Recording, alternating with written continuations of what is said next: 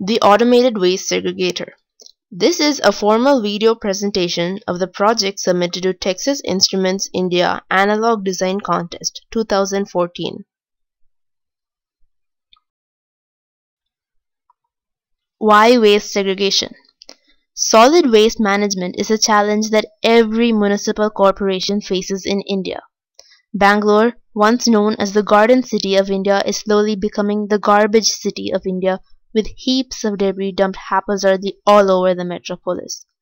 Coupled with the ineffectiveness of waste disposal techniques like landfills and incineration and the hazards of rag picking, this has become a major ecological concern. An article in The Hindu dated 16th August 2013 spoke about the need to segregate waste at the source. The waste processing should also be decentralized, and the citizen involvement should be increased through the formation of ward committees. Other advantages are to preserve the environment and to raise the standards of public health and sanitation. Existing waste management systems. In a survey of large-scale waste management systems outside the country, it has been found that incineration is the most widespread method of waste management, as the quantity of dry waste produced over there is higher than that of wet waste. Research into waste management currently primarily deals with the use of eco-friendly products or more efficient processes for waste management. In India, however, the volume of wet waste generated exceeds that of dry waste, and wet waste can be used for biogas generation or for fertilizers, which is why incineration is not a suitable technique for large-scale waste management in India. And the true potential of wet waste can be realized only if it is segregated. And on a domestic scale, no segregation methods are currently available except for the manual segregation. Large-scale waste segregation systems have methods such as the use of electromagnets or size and density-based separation to separate waste. It is not feasible to scale these methods down to a domestic level. The needs for the segregation at the source itself is addressed by the Automated Waste Segregator. How is the Automated Segregator different? What makes the segregator different from large-scale techniques is that we have successfully dissociated identification and separation systems. In a large-scale segregation, for example, an electromagnet has a dual task of identifying as well as separating metallic waste. However, the two systems are independent in the Automated Waste Segregator. Further, all waste will be segregated using the same methodology regardless of the type. This is what makes the automated segregator a novel way to tackle the waste crisis. The resulting simple technology ensures the feasibility and ease of use. The space occupied by it is only slightly larger than a conventional dustbin. The thought process. It is common to approach waste segregation by identifying the umpteen types of waste such as metallic, paper, plastic, kitchen waste, garden waste, and so on. However, in India, a significant percentage of waste generated at home is wet waste. This waste is composed of kitchen waste like vegetable peels, leftovers, and so on that have a discernible quantity of moisture, fat, or oil in them. The second type of waste is dry waste that can be kept for an extended period without decomposing. Paper, plastic, and materials with comparatively low moisture content fall into this category. Metallic waste has a tremendous value for recycling and is the third major type. Differentiating between dry waste and wet waste on the basis of moisture, fat, or oil content and using metal detectors for metal waste is a cost-effective method of handling domestic waste. After separation, it is crucial to store them separately, for which 3 bins have been used.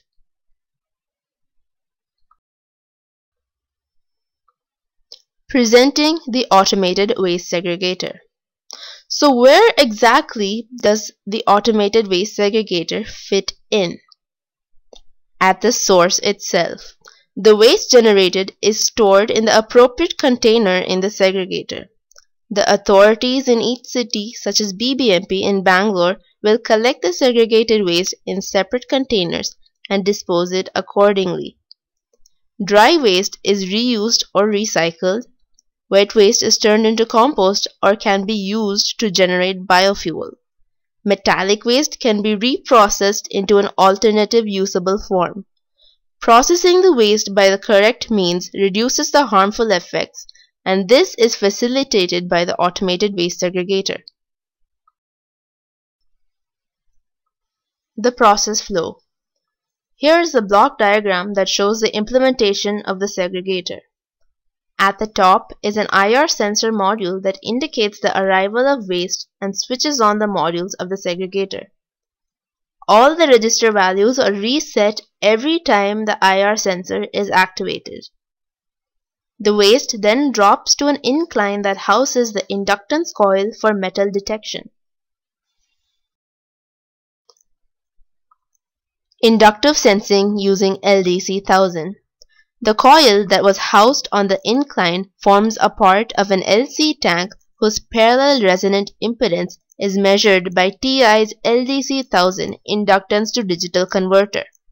Each time the waste is disposed, the LDC 1000 calculates a fresh base proximity value to take care of any change in the sensing environment or residual waste into consideration.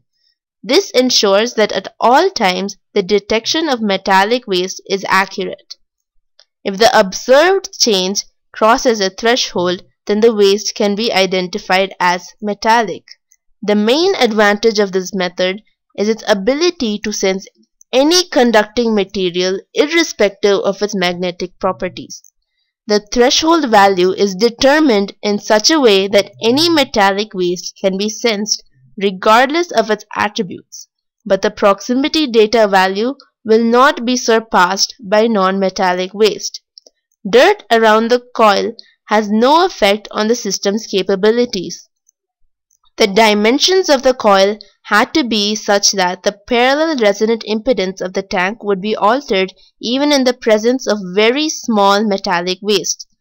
This was calculated to be 4.5 centimeters in diameter and 35 turns of 24 AWG enameled copper wire.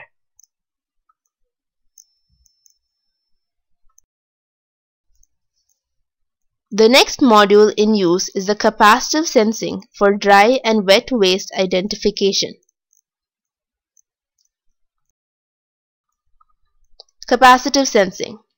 The capacitive sensing module will be activated only if the base count has not been identified as metallic.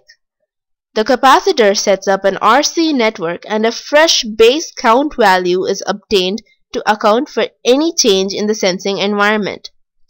3 pairs of capacitors are used in the module. The dimension and orientation of the plates is different for each capacitor. 2 capacitors with a square plates of side 10 centimeters and 1 capacitor with a triangular plate have been used.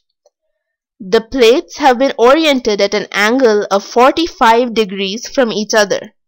This was done to reduce the base capacitance value and subsequently increase the sensitivity. This arrangement also helps to accommodate waste of varying sizes. The base of the module was made sloping to allow waste of smaller sizes to be detected by the more sensitive capacitors. An significant change in the count value is observed when wet waste is introduced between the plates, classifying it as wet waste. Dry waste will not have the same effect and the change in count value is negligible. After identification, it is necessary that the waste is stored separately before collection. The separation. The capacitive plate structure houses a flap that collapses when the corresponding container has come to rest underneath it. The 3 containers are placed on a circular panel which is rotated according to the sensed garbage type. The movement of the collapsible base as well as the circular panel is controlled by two separate geared DC motors. DC geared motors at a low RPM can be used for rotation through large angles with fairly high accuracy. This is a cheaper alternative to the stepper motor. The second IR sensor module is used to control the movement of the circular panel.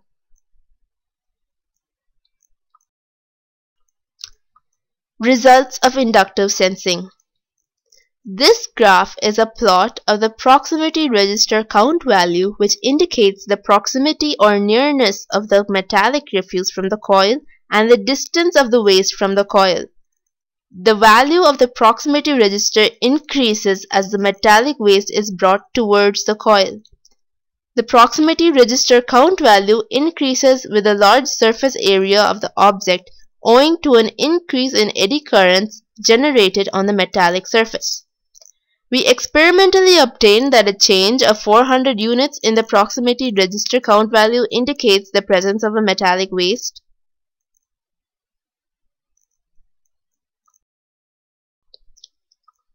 Results of capacitive sensing. An initial count value is recorded with the base capacitance. If the change in the count value on the introduction of a waste exceeds a threshold of 10 units, the waste is classified as wet waste, else it goes into the dry bin. As you can see in the graph, we have got a success rate of more than 75% on all wastes that have been tested, including potato, onion, okra, paper, and plastic. The segregator's affordability and simple technology makes it a viable solution that can be used in any household. This model for waste segregation can also be altered to suit other scenarios such as an office or a commercial establishment. What the waste generation can lead to is the creation of a dumping yard-free society, as the waste after segregation can go directly to the respective processing sites, rendering dumping zones redundant. Secondly, the waste segregator can become a basis for a database that has information about the waste generation trends of a household. In today's age of the Internet of Things, this information can be used to regulate everyday practices of a household, right from buying tendencies to the usage of everyday resources. This can be done with the sole aim to reduce waste generation. The information obtained can also be used to levy taxes based upon the type and quantity of the waste generated by a household. Eventually, this data can be used to measure the waste footprint of a household, which is a measure of how much waste is being generated in a household. Future work. Every project always has scope for improvement. Perhaps the most pressing issue of the separation of waste is when they are disposed simultaneously. The waste segregator can be improvised to include the separation of paper and plastic. Identification of biomedical waste such as syringes and sanitary napkins is a challenge as they share some properties of other kinds of waste. Separation of e-waste can also add another dimension to the segregator. A more compact and aesthetically pleasing design can also be put together.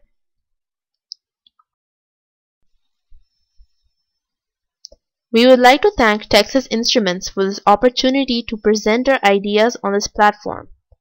We would also like to thank our mentor, Mrs. Suma, for her support and guidance throughout the project, and the faculty of RV College of Engineering for their valuable inputs. Thank you.